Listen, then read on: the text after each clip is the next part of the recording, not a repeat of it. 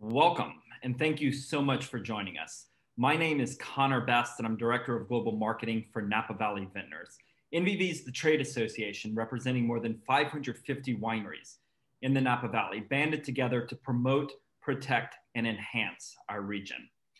For all you California folks, including our two winemakers, wondering why you're up so early? Well, this truly is a global show. We have 177 people RSVP'd from 27 countries. And we wanted to time this so that trade from Canada, the East Coast, Europe, and even Asia, I know it's late at night, but even trade from Asia can be joining us live. So thank you, no matter where you are in the world, thank you for joining us. The goal of today's session is to provide an overview of the subregions of the Napa Valley to help members of the trade like you sell our wines. Napa Valley is complicated with 16 different sub-AVAs, many of which share common characteristics with other regions as well as specific differences. We aren't going to cover all of the AVAs individually, but we will cover different groupings of the AVAs to help you make sense of the different areas and to talk confidently about the wine styles coming out of these different areas. We've asked two prominent winemakers who make wines from many different parts of the valley to share their opinions on what makes wines from these different areas of the valley unique.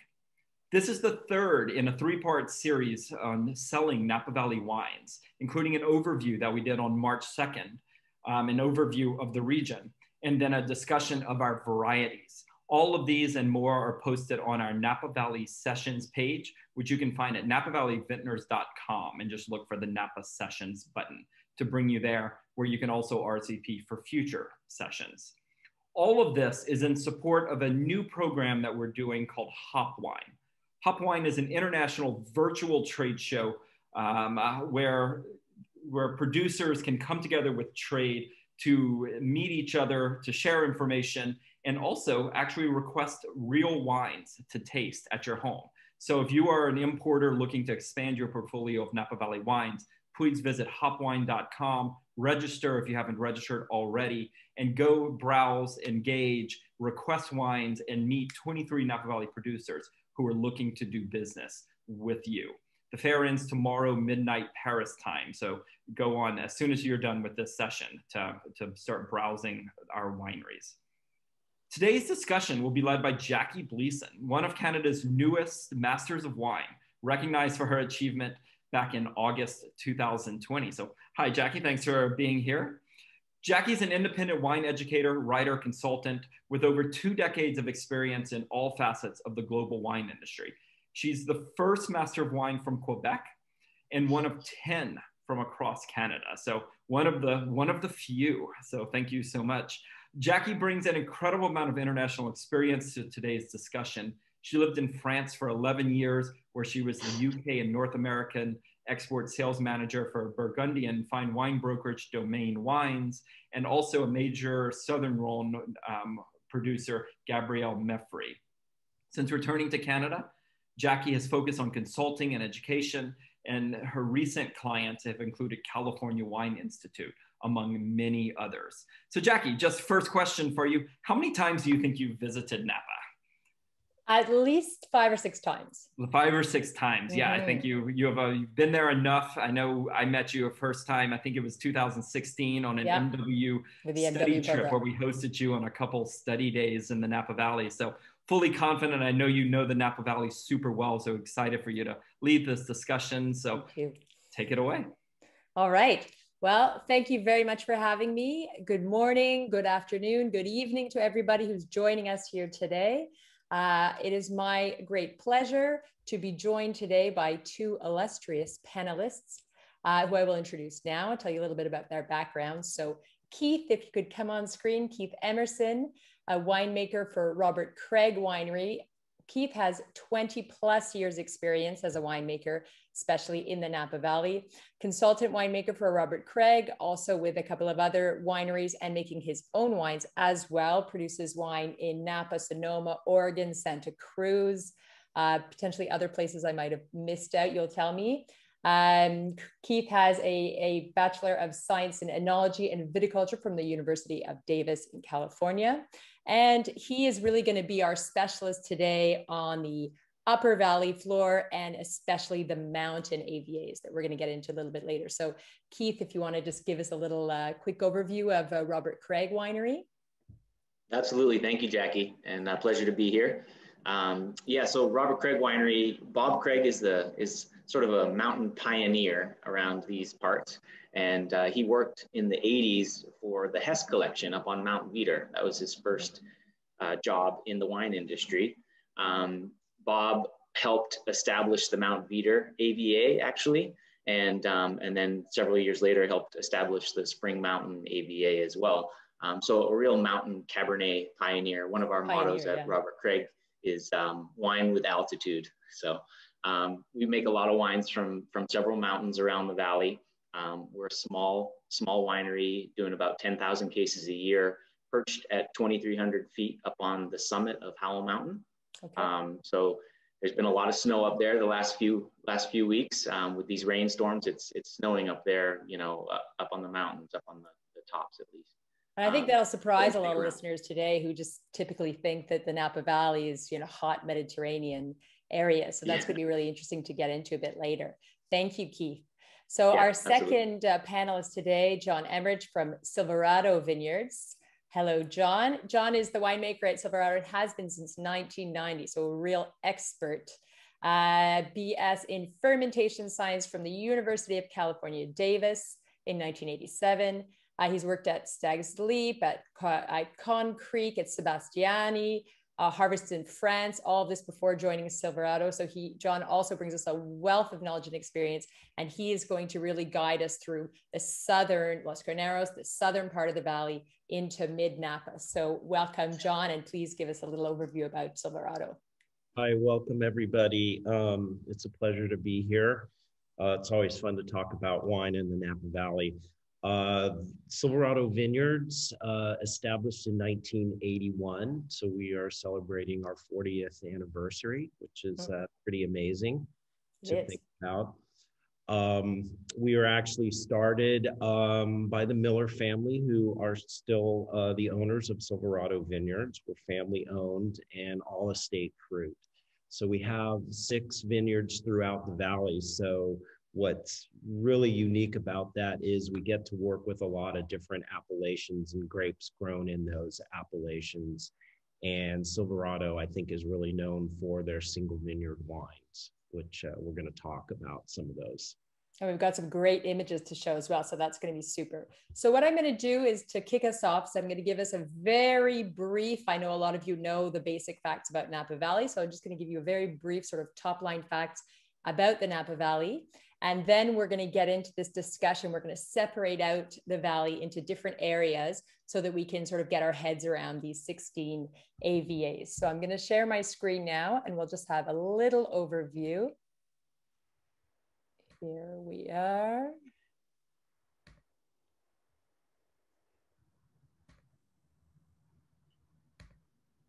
Here we go. So the Napa Valley. So as you can see, the Napa Valley, as you know, is in Northern California. It's located 50 miles north of San Francisco and about 35 miles east of the Pacific Ocean. So despite its worldwide recognition, it's actually quite a small grape growing region. It represents about 4% of California's annual wine harvest and a mere 0.4% of the world's wine production. There are 475 wineries in the Napa Valley, 95% of which are family owned. So even some of the larger names you can think of are generally family owned. And about 80% of Napa's producers are producing less than 10,000 cases a year. So a lot of small production happening. There are over 30 grapes. The Mediterranean climate that we'll get into in a second of the Napa Valley really allows quite a wide diversity, and also the topography, the different altitudes, the different orientations that we'll dive into allow quite a wealth of grapes to be grown, over 30 grapes. The most prominent obviously being Cabernet Sauvignon. 55% of production is Cabernet Sauvignon, Chardonnay, Merlot. You can see on the screen Pinot Noir. These are the big grapes grown here. And when we talk about the style of wine coming out of different parts of the valley. We're going to focus mainly on Cabernet Sauvignon, just to give you a benchmark of how the style varies from one area to the other, except in the southern reaches, obviously, where we're going to talk a little bit about Chardonnay and Pinot Noir. So there are, as Connor mentioned earlier, 16 AVAs. Napa Valley has 18,600 hectares in all, 46,000 acres for our American friends.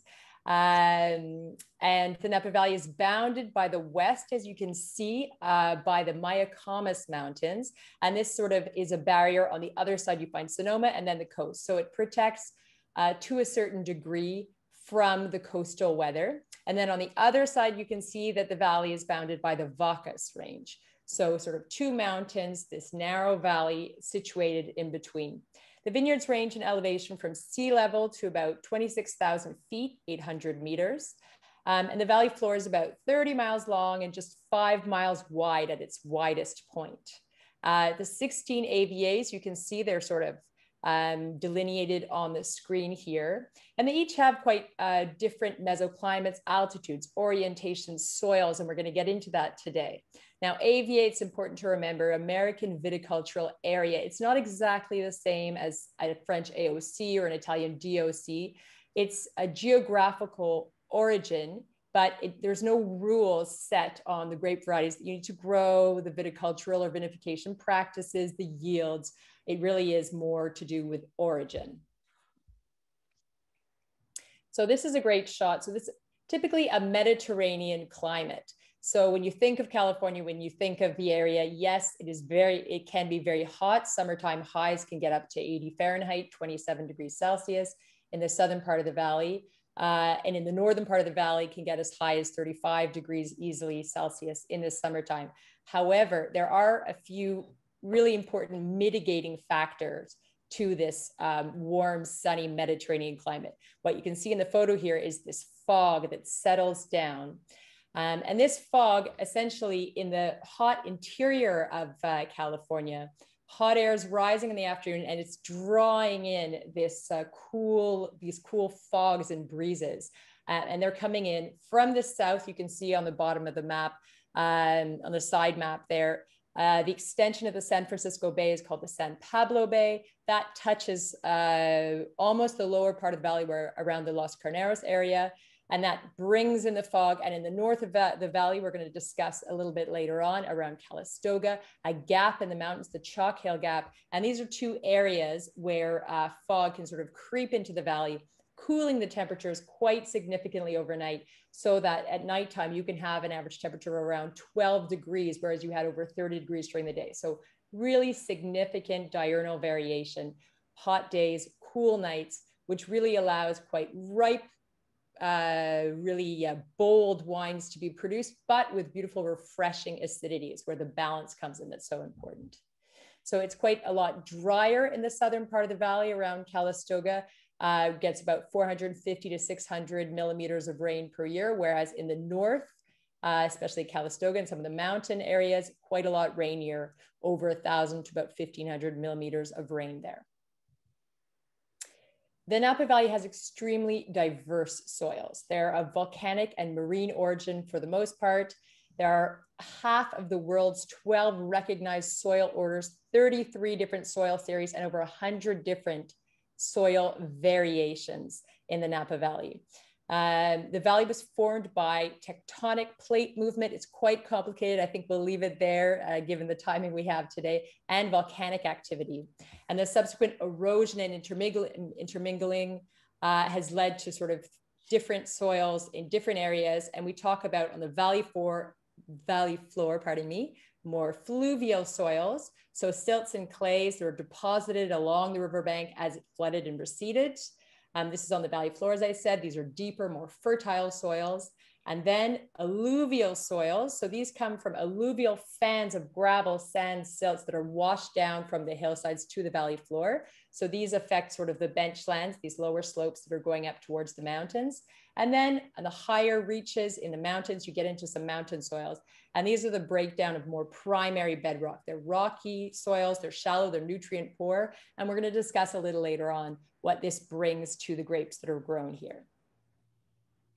So now we're going to deep dive into our first overview. And so we pulled up a couple of Google Earth images so you can get a sense. This is Napa Valley looking northwest over the city of Napa. And what we're going to do is we're going to start. So here you can really just get a sense of the valley floor. You get a sense of the mountains, the Mayacamas, the Vacas, and sort of how the valley sort of travels from south to north. This next shot, we're going to start in the south, move up the valley floor, and then into the mountains. So we're going to start. This is a shot essentially over Carneros, looking north. And so starting with Carneros, this is where John is going to be my guy, my expert.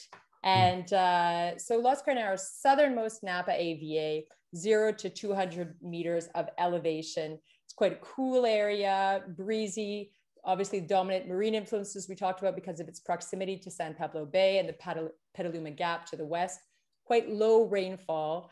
And essentially, how do these factors that I just mentioned, John, how does it affect the wines that are made here? And what style would you say is most prevalent? Obviously, we're going to primarily talk Chardonnay and Pinot Noir since we're in Los Carneros, but what are your feelings, your sentiments about what really embodies Carneros? Right. So again, it's that proximity to the San Pablo Bay that is really, I think, for me, the major influence that you're going to see. It's cool down there, and we have fog, and there's a lot of good sort of moisture in the air.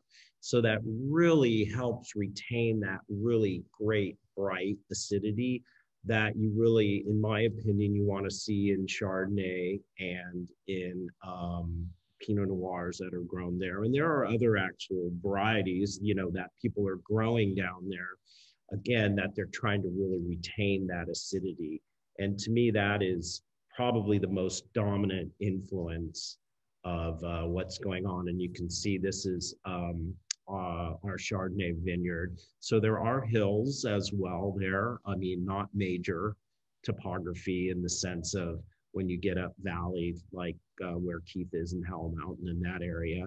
But again, it kind of, the fog just really kind of rolls through there during the summer and really keeps things pretty cool. Much cooler than even mid-valley. It can be 10 to 15 degrees cooler down there on any day. So again, you know, you sort of hear winemakers talk about hang time and things like that. And what the coolness allows is just for us to really have slow, more controlled ripening, and really, again, giving us control over when we want to pick. Right. We really, for Silverado, we're really focusing on pH. pH to us is really important, particularly with our Chardonnay. We want to keep the pH fairly low. And get that acid balance right. Yeah, exactly. And so if I were to say to you, John, I've never had a Chardonnay or a Pinot Noir from Carneros, from Napa, what does it taste like? Just, sure. You know, if you were to generalize. Right. So I'm not going to speak about Pinot Noir because we don't make Pinot Noir. Okay. So Chardonnay. I don't think that would be fair to me to speak on behalf of Pinot Noir. But for Chardonnay, I think some of the general notes, there's kind of this tropical character, golden delicious apple, sometimes a little bit of Meyer lemon zest, orange blossoms, a little bit of honeysuckle notes. So it's very aromatic, sort of a bruised fruit kind of way. And again, for us, we're really trying to retain the acidity, and depending on vintage, we may try to use a little bit of malolactic to give us a little bit more creaminess, as an example. I mean, there's so many ways that you can make Chardonnay, and there's just this really wide gamut of styles coming out of Napa. But Carneros in general tends to be a little brighter, acid, and more vibrant. More vibrant and more just sort of that, tangier, brighter acidity. That mineral, people talk about mineral and slate, hot Okay. rock, those kind of components. Interesting. Yeah. So if we were going to move up into the heartland of Silverado, here we're looking at Coombsville, Yes. facing the Vacas Mountains. And so in talking about, we've essentially decided to group the southern, we started with Carneros, now we're moving up into the other southern Napa Valley AVAs. So we're going to talk about Coombsville, Oak Knoll, Yountville, and Stags Leap District, where your winery is located. And here we're still seeing, you were mentioning when we were chatting the other day, we're still seeing the significant cooling effect from that proximity to San Pablo Bay. But here we have valley floor sites, and we are starting to get into some benchland. So quite a lot of difference in terms of orientation. Are we west? Are we east? So quite a lot of difference here. If we start with Coombsville, what for you really sort of epitomizes Coombsville? What makes it different? Why does it deserve its own AVA? Sure. Well, again, I have the great sort of honor and pleasure of being able to work with a lot of different AVAs. Mm-hmm. And to me, when I go and taste other producers from Coombsville, as a whole, they seem to be the most similar of all. So it's really interesting to me. So nice consistency across Coombsville, you feel. Great consistency, I find. And to me, what I'm seeing is really that great mid-palate texture that I think is very, very unique. And why do you think that is in Coombsville? Oh, the soil, to me, I think, I really feel like the soil in that area is much more uniform. Okay. Really driven by volcanic. And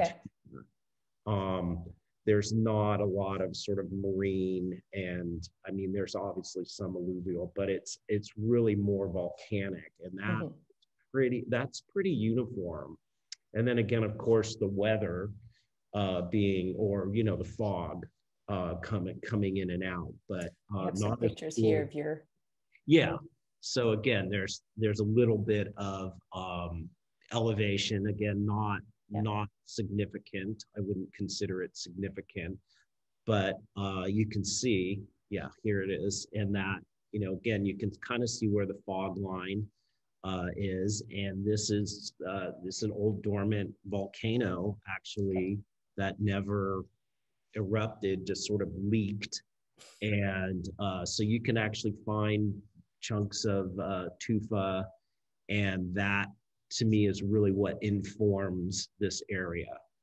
So we have obviously still with this cool area, still some lovely Chardonnays coming out of here. But if we were to focus on Cabernet Sauvignon, we said going north, we would sort of, as a benchmark, use Cabernet Sauvignon. What makes a Coombsville Cabernet Sauvignon different from something I would find in other parts of the valley? So again, because it's a little, I would consider it more of a cool climate, Cabernet Sauvignon, there's a little bit more, in my opinion, of an herbal note in the aromatics. And that does translate a little bit into the palate. But again, there's this vibrancy that comes in, but that mid-palate texture is really amazing. It just is a very long palate, and then it just finishes really smooth. And I just feel like there's a lot of structure going on in Coombsville Cabernet. Great. And it's not these huge wines. Right. They're very elegant. And John, if I might jump in and just mention, I think I've never had a Coombsville Cabernet that is drying or tannic. They're all, like you said, they just carry, and they're long, generous. So when you say so the tannins are quite velvety, okay, velvety tannins, an herbal note you were mentioning, and that lovely mid-palate texture. So this is the southern Napa Valley, looking out over the city towards the north, obviously. And so now we can have a conversation now about Yountville, about Stag's Leap, and get into other parts of this southern stretch of the valley where we're still feeling the cooling effect, but obviously as we're moving north, less and less so. So this is from Stag's Leap, looking out over Yountville. Maybe we can quickly touch on Yountville before we move back into this lovely sort of separate little side valley we see that makes Stag's Leap so special. So I think we have a lovely picture here of one of your Yountville vineyards here. If I can shamelessly promote a little bit of our wines at Silverado. So we make a single vineyard Cabernet that comes out of the Coombsville area called GEO, G-E-O. It's 100% Cabernet Sauvignon, and it's fantastic, if I may say so myself. You may. Have made it. Okay, so Yountville is super interesting because a lot of the soil here to me is really informed by the river, the Napa River, and how it has flowed and overflowed. The soil here is mostly clay, so it's pretty deep and really retains moisture. So for me, and I know a lot of people grow Cabernet in Yountville, but in our particular site, it's just, I don't feel it's appropriate to grow Cabernet there. I feel like the soil is too deep and dense. So Cabernet doesn't like to have wet feet. Yeah, so we actually grow Sauvignon Blanc, which is a vigorous variety, and it does extremely well there. So you're looking, what you're seeing is actually post-harvest of our Sauvignon Blanc, and you can see it's in a lyre system. So it's pretty vigorous down there. And it's great for Sauvignon Blanc because, you know, it likes to throw crop. Absolutely. Yeah. So the clay soil, so you feel like it's, does that give a certain roundness to those that are growing Cabernet Sauvignon in Yountville? Is it give it a fleshier feel onto it, or? I think for the folks that are growing Cabernet, they're probably finding little patches that have more alluvial fan. A little bit, right, a little bit more gravel. Really, they're trying to find the gravel spots, kind of what you see in Bordeaux, you know, where there's certain areas where there's little more outcrops. Yeah. Of course. My feeling is that's probably where they're putting Cabernet and the Bordeaux red varieties. But for us, again, ours is pretty consistent. It's mostly clay, and I just feel like it wouldn't be appropriate to try to grow Cabernet there. That makes sense. Well, then why don't we jump over into Stag's Leap so we can see this flat area of Stag's Leap, but then we've also got the Palisade effect in Stag's Leap that's quite interesting. This valley floor to about 123 meters of altitude, the slopes, the alluvial fans. What can you tell us? Quite a unique sort of AVA sub area. What makes Stag's Leap so unique, so different from the rest of the valley? Well, again, this AVA to me is just so fascinating because literally we have a vineyard on the west of the Napa River, which is our Yountville, and directly across is our Stag's Leap. But the soils are so different, and the soils are formed from sort of volcanic and rock, and those hills that you have seen go back to it, have sloughed off and informed the soil. So they're really much more volcanic, alluvial, and there's not as much clay. So again, really great to grow Cabernet. Although early in the history, when people were looking and defining areas based on temperature, the joke is Stag's Leap was thought to be too cold to grow. Because you're still getting quite a significant effect of the fogs and the. Absolutely. I really feel like if people have been to the Napa Valley, the Yountville Crossroad, which is about a mile north of our property, seems to be this really interesting dividing line where it just starts to get warm. Right. Or warmer, I should say. You can see this is the winery. Where we make everything. This is the backside of our property, and you can see the tree line. That's the Napa River right there. Right. Okay. And the other Yountville's on the other side. Our Yountville property's on the other side. So you can see that. You can see again. There's some elevation, but it's just more, it's more volcanic. And so the vines struggle a little bit. And, you know, but we get that cooling effect from the fog in the mornings, and that shift again from midday to evening can be 15, 20 degrees. I mean, it's amazing. And so if you were blind tasting different AVAs, what would make you pick out Stag's Leap District? I think the two things, again, the structure of Stag's Leap wines, there tends to be a little bit more acidity, and the tannin structure is much smoother. Okay. And the fruit component coming off, there's not as much of an herbal note as you would see in Coombsville. Yeah. It's more of a sort of red, like a Bing cherry kind of note, kind of a very bright, shiny. If you think of something like a shiny red apple. Sounds good. Yeah, doesn't it? It does.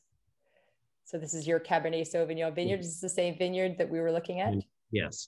So again, you can kind of see the hill, the slope. Wonderful. Yeah. All right. So I think that we're going to move into the mid-valley here. So you can see quite flat on the valley floor here. We're moving into the mid-valley. And so mid-Napa, we're talking specifically about Oakville and Rutherford here. So still a slight cooling effect, but less so than in the Southern Valley. So we're more of a moderately warm area. As we said, this fog effect lessens, this cooling effect lessens as we're moving north. Slightly more powerful, fleshy, charming wines, if I were to generalize, but I'll let John and Keith talk about that a little bit more.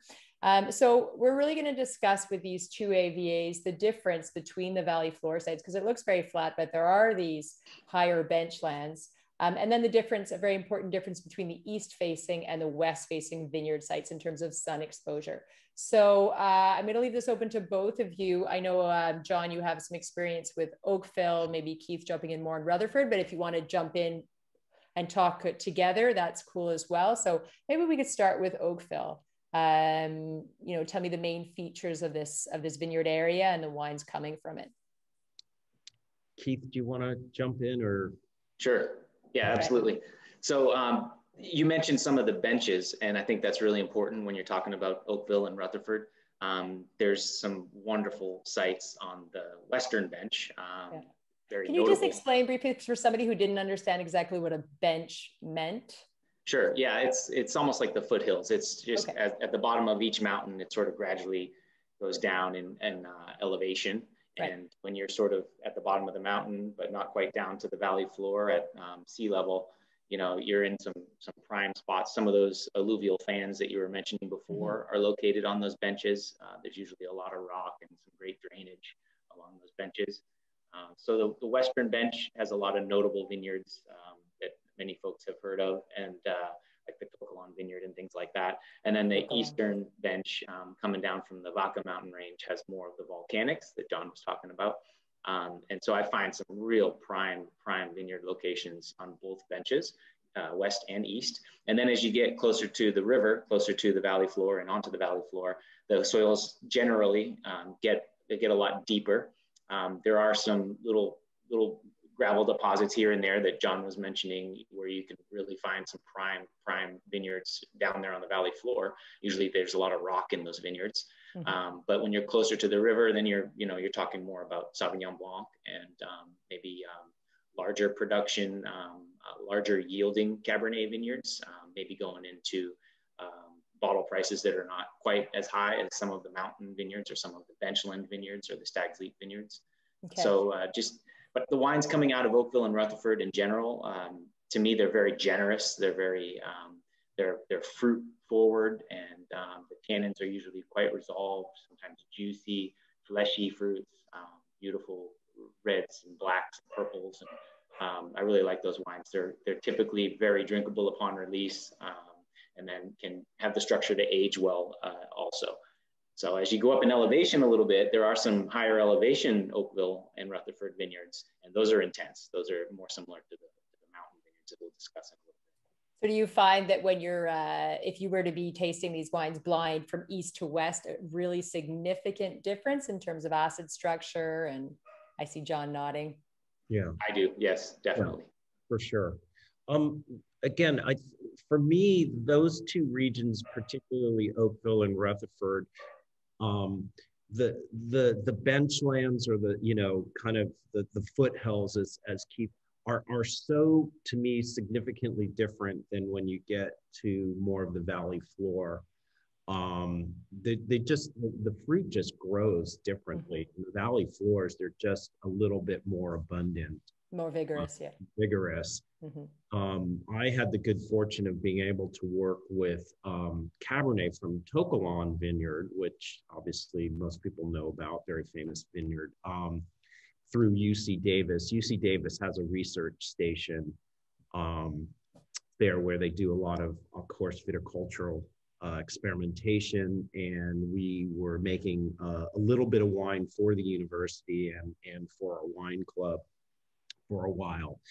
And the tannin structure is so different coming out of Oakville and Rutherford than even Stag's Leap. And it takes 10 minutes to drive from Stag's Leap to that. So fascinating. Again, you're just looking at how soil and even that little difference of weather, that mesoclimate difference is affecting the wines. That's amazing. We could stay here for hours, but I think that we need to move up the valley floor a little bit now. So here we are moving up. We're looking at northern Napa from sort of above St. Helena. So this is St. Helena and Calistoga. We're going to focus on this now. This is the warmest part of the valley, making the ripest, more powerful styles of wine. Cabernet Sauvignon, Zinfandel, Syrah, Petite Syrah. These are the sort of things growing here. And we do have, when we get into northern Calistoga, a cooling effect coming from the Chalk Hill Gap. So Keith, if you could sort of walk us through the areas of St. Helena, these very hot valley floor sites, and the sort of particularities that make them unique. Yes, absolutely. I love the St. Helena appellation. It's really interesting. And if you're looking at this particular map, just down to the very, very left corner, the bottom left corner, those are some prime spots over there. Those are extremely gravelly, rocky. We call that Western St. Helena. But those vineyards over there, those are going into, $2, $3, $4, $5+ $100 bottles of wine. Those are pretty amazing. It's very, very shallow. And there's sedimentary gravels. Exactly. There's a reason there's a quarry right over there. There's just a ton of rock. And then, so that is a hot site for sure. When I pick any of the vineyards that I have over there, it's, early September type of ripening. So we're talking early ripening cab. And then as you see the town of St. Helena, and then you kind of go across to the right on this map, those are warmer vineyards as well, sort of St. Helena proper. And then you see how it gets narrow. That's the narrowest part of the valley is Deer Park Road. And so there is actually like an hourglass effect of wind and air that goes through there. Yeah, you can see that. Keeps it relatively cool. Yeah, there's a lot of great vineyards there on the western bench and also up on the eastern bench that actually benefit from some of that cooling. And so I would say that's a little bit of a cool pocket up valley. I mean, as you go up valley, it gets warmer in general, but there are some cool pockets. And then it opens back up again. And as you get up towards northern St. Helena and Calistoga, then it opens and widens and gets hot again. And those, again, are earlier ripening vineyards. There's some deeper, loamy, kind of clay loamy soils closer to the river. And then there's a lot more volcanics as you go east up towards the Vaca Mountain Range. And then there's a lot more alluvial fans as you go west up towards the Mayacamas. So lots of rocky influences and volcanic influences with a tiny bit of elevation. But then down the middle is more deep and fertile Cabernet growing areas. And the cooling effect, so Calistoga, obviously the hottest part during the day of the valley floor, but then this cooling coming from that gap in the mountains, the Chalk Hill Gap, really dropping those nighttime temperatures. Do you really get a sense in the acidity of Calistoga that differentiates it from St. Helena? I do, yeah. It's a different fruit profile entirely to me. I think the Calistoga wines, just in general, they do have good acidity, but they're big. They're very, very powerful, very ripe, in my opinion. When you say fruit profile, you just mean ripeness, or you mean the type of kind of fruits? If I was putting my nose in the glass. Ripeness and darker to me. Riper fruits, and more of a black fruit profile. Okay. And St. Helena more of a mix. St. Helena I get more sort of I get violets, I get some purples, blues, I get graphite, pencil lead, scorched earth, you know, things like that. Interesting. Yeah. It's amazing how, even as you're saying, within St. Helena itself, just really where you are, east, west, the different pockets of gravel, how much the wines can change, that you can't even within one AVA say this is exactly what it is. But for the purposes of trying to wrap our heads around the AVAs, we're generalizing today. And so from moving up the Northern Valley, we're going to go next into the mountain sites. And you, Keith, you provided me this great map, which talks about, so obviously we're going to separate the mountains. Obviously they're quite different on the Western and the Eastern mountains, but just to start off, the common features of these mountain sites. First of all, this higher elevation, so cooler temperatures, obviously, but being above this fog line, which you show so well on this map, and on this beautiful shot here as well, that's lovely. And so how does that affect, if we're sort of generalizing mountain AVAs, what are those common features that make it different from valley floor sites? And then we'll jump into the East-West. Sure. Yeah, just in general, I think mountain viticulture is pretty amazing. Sometimes it's kind of extreme. I find myself on very, very steep slopes quite often. And I'm glad I have a big 4x4, that's for sure. There's several blocks that you just have to take an ATV into.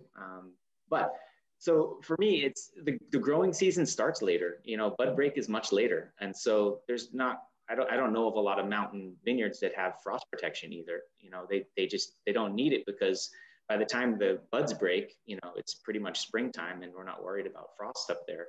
So the temperatures up there are colder in the winter for sure. It's, you know, it's raining here. It's probably snowing at Robert Craig right now when I'm down at the valley floor.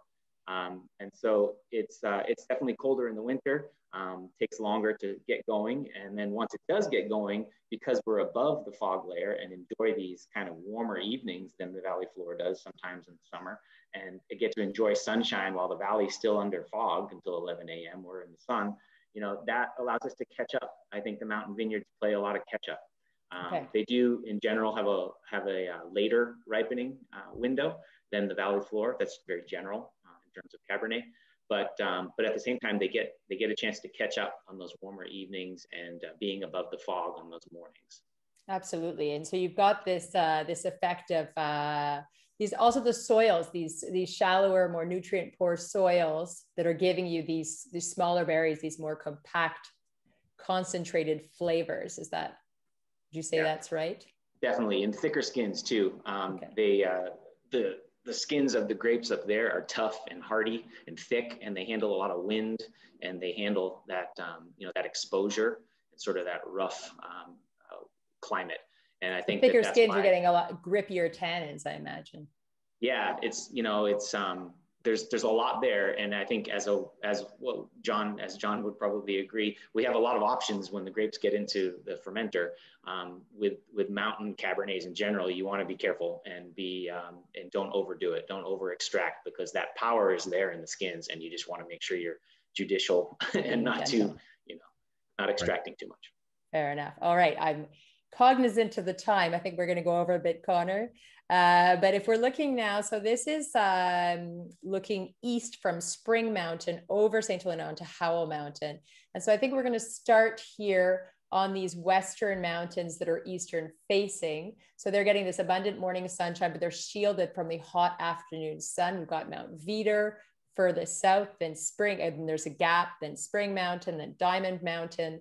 And these mountains are situated from sort of 120 to about roughly 800 meters in altitude. And what would you say if we were sort of talking about these three areas, Mount Veeder, Spring Mountain, Diamond Mountain? I realize they're all quite different, but the Western mountains in general, how would you sort of define them in terms of Cabernet Sauvignon styles coming out of the Western mountains? Sure, I'll go as fast as I can and start from the south and work north. So the Mount Veeder appellation, one of your original maps shows how long it is, how it goes from south to north, and it's quite a bit of acreage and miles there. So the south part of the Mount Veeder appellation is cooler, definitely. Long hang time, slow ripening. And as you get north in the Mount Veeder appellation, it gets a little bit warmer and things ripen a little bit earlier up there. But in general, there's a ton of evergreens up there, a lot of protection from wind and from airflow and things like that.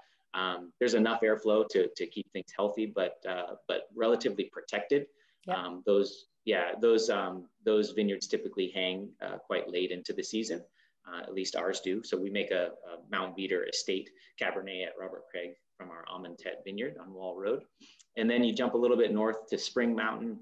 And the Spring Mountain, to me, is probably the coolest of the mountains. For me, it's the last thing we pick just about every year from our Crowley vineyard up on Spring Mountain. And it's there's a lot of, as you're driving up Spring Mountain, there's a lot of little creeks and there's a lot of water activity. They don't call it Spring Mountain for no reason. It's there's springs. I'm right here at the bottom of Spring Mountain right now, and there's springs coming down all season long. There's water activity coming down the hill. There's a lot of water up there on Spring Mountain, and a lot of ferns and things like that. And again, the vineyards are very protected and very sheltered. But that's a longer growing season. Those wines are intense. They have the mountain tannin and power.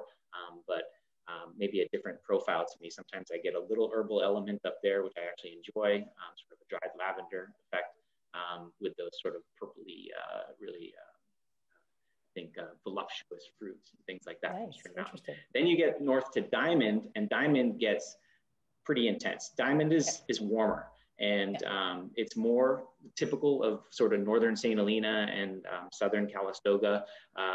And then add on top of that, add tannin and add power and add intensity, because the berries are so small. Yeah, the berries are so small, and they have that exposure. You know, they're up there 2,000 plus feet, and they're loose clusters, tiny little berries, thick skinned. On Tufa, the vineyard that we get for Robert Craig, it's basically like walking on the moon. It's white. It's all that rhyolitic ash and Tufa. And you know, you walk out of that vineyard, you look like you have talcum powder all over you.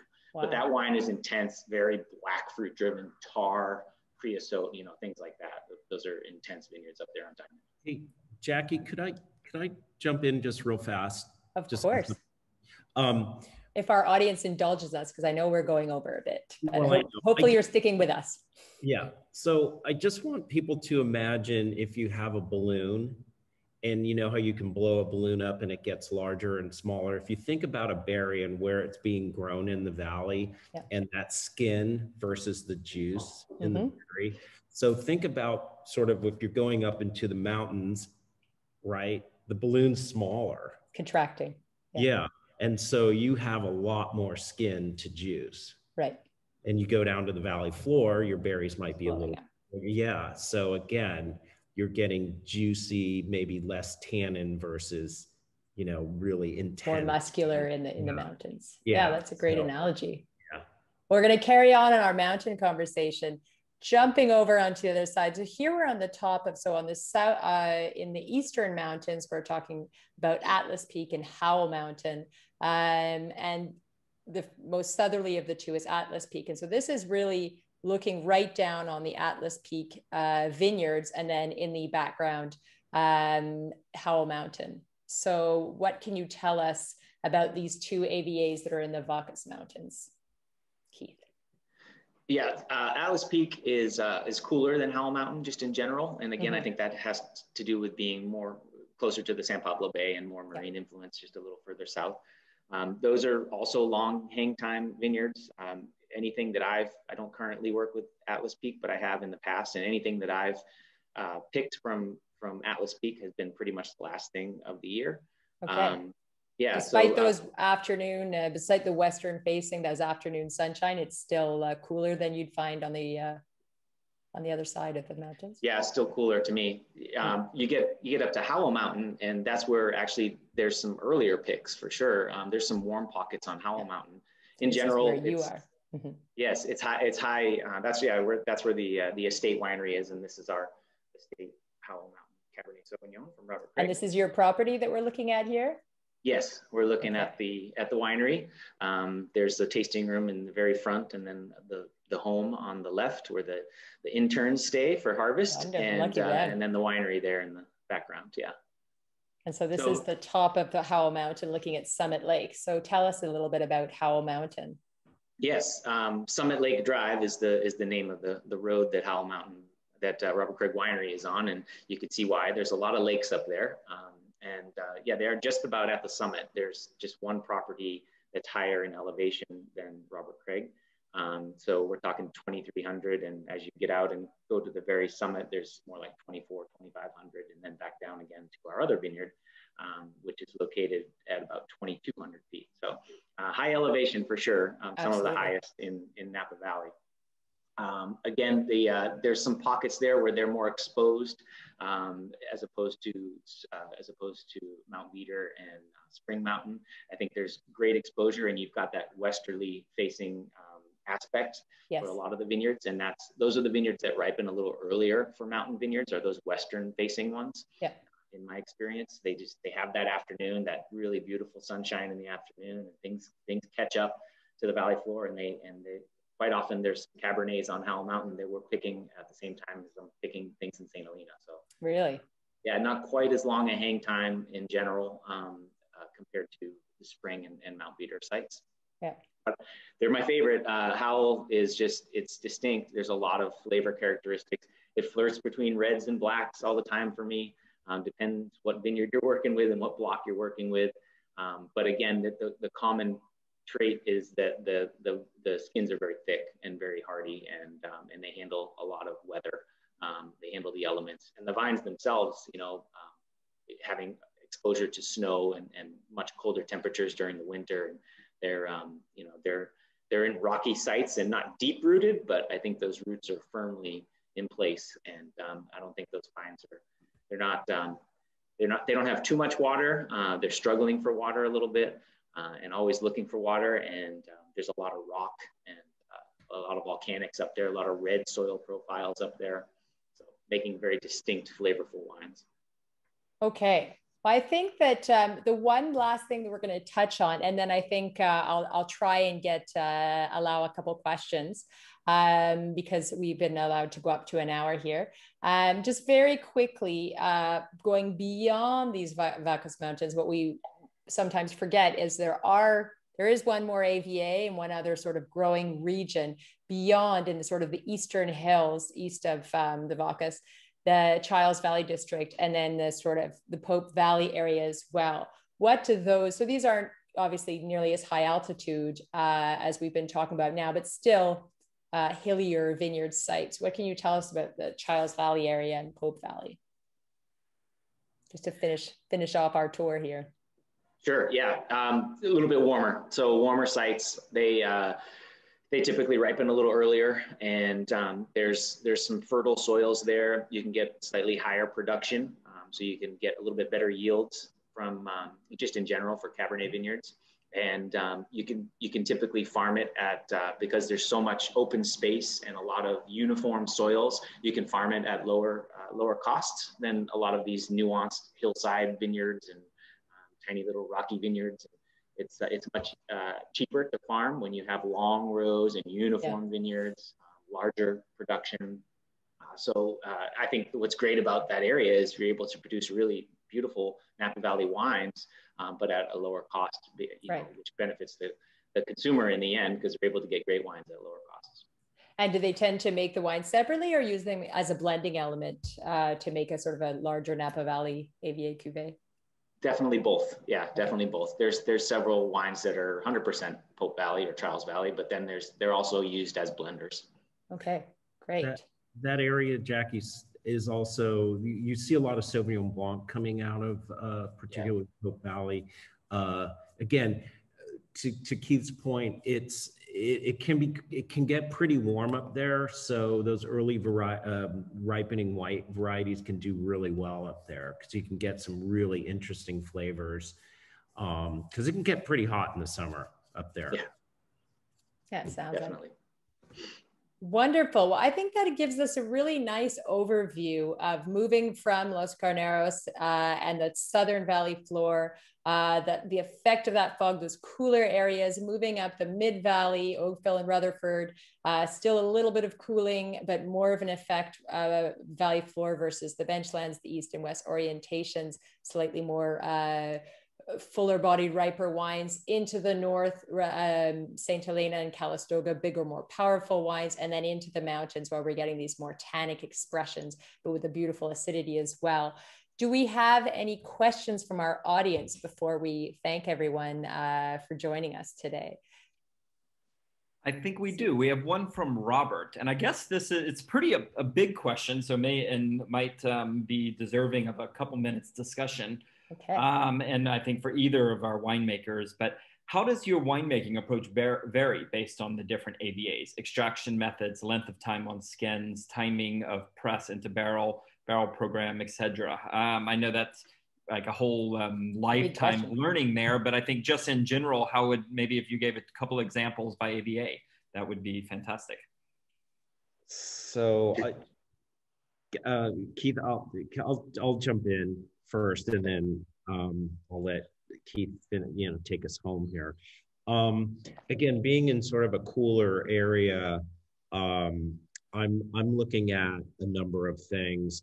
Again, I'm really being quite aware of the pH of the fruit, but as you're tasting the fruit, we want to make sure that the fruit doesn't taste green. So we're kind of balancing green or underripe characteristics in these cooler areas versus pH to keep that vibrancy, which is, I think, an important trait of the areas.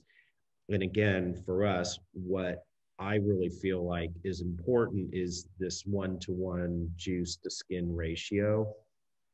And for Silverado, we really don't like to do a lot of extended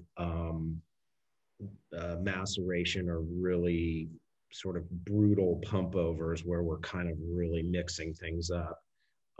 It's much more gentle, and because we're really looking for that vibrancy of the fruit, which again is partially because we're in this cooler area that gives us kind of this bright, shiny characteristic. Yeah, and then I'll just add on to that, John. That was perfect. I'll just add on that things like temperature is really important during the fermentation. So that's one way we can control things. The vessel, we have different types of vessels that we might ferment in. That skin to juice ratio is very important as well. And then I think experience with particular vineyards and what they're going to produce, and just sort of knowing the history of the style of wines that they make, and the tannin structure and the acid structure of each of those vineyards and each of those blocks is important. John's been with Silverado a long time. I've been with Robert Craig a long time, and having all those vintages under our belt, you kind of know, all right, this block, I can warm that up a little more, let it go native, don't add any yeast, any bacteria, let it go native. I know this block well, it's going to do great. Get it warm. It's not going to be too tannic. Okay, careful about this block over here, because this is a beast. We need to add a nice yeast strain that's going to promote fruit, and we're going to keep a cooler temperature, and we're going to make sure it's not too extractive and not too many pump overs and not for too long. And so just sort of, I think, experience, and then all of our little tools that we have. Great. That was wonderful. Thank you, guys.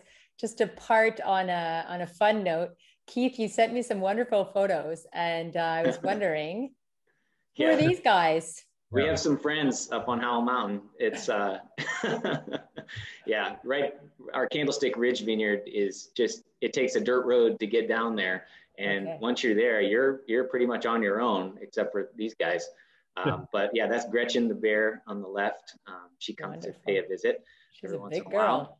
And then the little bobcat is cute. I see those all the time, but I do not want to see that other cat on the top right. No, I bet you would. I have not met that one, and I don't want to. I think this is wonderful, because I think a lot of people, if they've only gone through the valley really quickly, they kind of have an image of the valley floor, of limousines driving up it, of it being lovely, beautiful large wineries and seemingly flat areas, and to see the wildlife and to see the sort of, you said, small dirt roads and these wild areas this is another as important integral part of the valley, and it's really will open people's eyes about the diversity in terms of topography and all sorts of things. So wonderful. So thank you so much. Before we go, actually, two other questions came in that I want to get a chance to pose here. One of them came in from Sid, and he asked what Napa AVA is benefiting most from climate change, and which is having concerns, because that's I guess that's a common question asked across many wine regions in the world. And before I turn this one over to the winemakers, I'd like to just put in a little thought of myself. I mean, I think across the valley, we're seeing lots of changes because of climate change, but not an existential threat at the time. I mean, a lot of changes in viticulture and changes in where certain varieties are planted. And I'd say over the past few years, maybe even a more and more Cabernet and Merlot planted down in Carneros, where it was typically more Chardonnay and Pinot Noir. Either of you, Keith or John, like to say a couple words there? I'm happy to. I just in general, I think that Coombsville, if you're asking about two AVAs, I think in general, Coombsville is benefiting. I haven't tasted better wines out of Coombsville than the ones that are being produced right now. They're delicious and just keep getting better. And then as far as, you know, Calistoga up at the north, I think with definitely some warmer summer temperatures. I have some friends and colleagues that are doing a lot of experiments with vine cooling, misters, different types of trellising to protect the clusters from that direct sunlight, and then other varieties and rootstocks as well. So playing with all kinds of stuff up there. So those are really two extremely different sites in terms of how global warming is impacting them.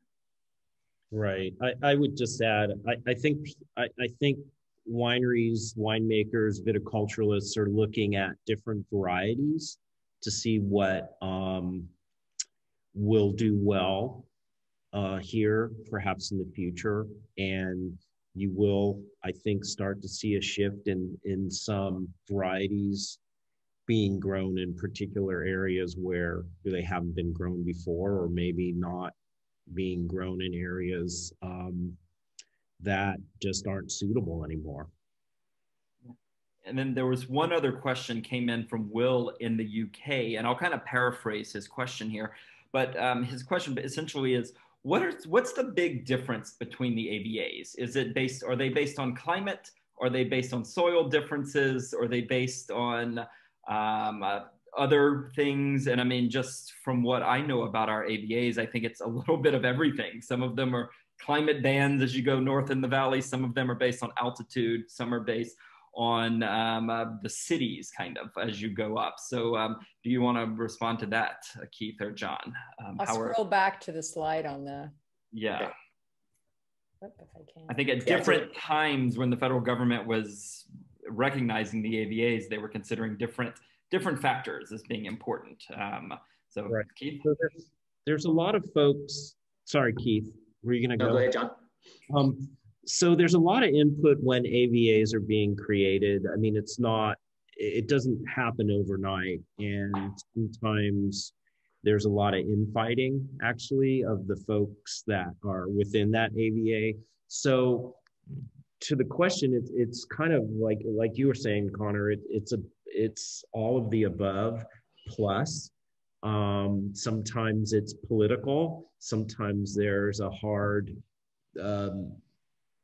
geographic or actually a road that makes no sense, but there's a road going through, and so might be the northern or southern or eastern or western border. Again, it depends on a lot of who is trying to create that AVA and the inputs that are put in to the government to get that approved. Agreed. Okay, there you go. Okay, super. Well, I wanted to thank everybody who took time out of their day to join us. Hopefully you're walking away with a little bit of a better understanding about just how diverse this region is, but also hopefully a little bit of clarification on what the different areas give in terms of wine style. I want to thank Keith and John so much for getting up early. It's nicer for me in Montreal at 11 o'clock, getting up early to be with us today and share so much of your knowledge and your expertise. And on that note, have a wonderful rest of your day, and looking forward to seeing everybody one day again soon when we can get off our screens. Great. Bye, everybody. Thanks, Jackie. Thanks, everybody. Thanks. Cheers.